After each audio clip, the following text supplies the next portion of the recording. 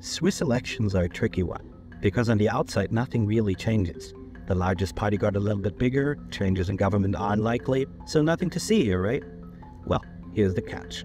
Politics in Switzerland are done differently than in other countries.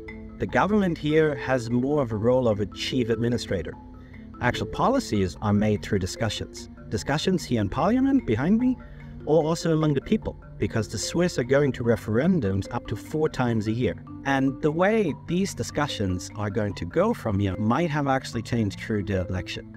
Because what happened is that the right-wing Swiss People's Party came close to their all-time high by a campaign which just focused on their core issue, immigration.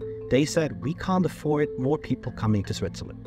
Now, businesses in Switzerland actually crave more immigrants because they face severe worker shortages. But that's just not what resonates with Swiss voters. This is going to influence Swiss foreign relations, be it in talks with the EU to put relations between Switzerland and the bloc on a more firm footing, or in the interpretation of sanctions against Russia. The US wants the Swiss to take a more firm stance here.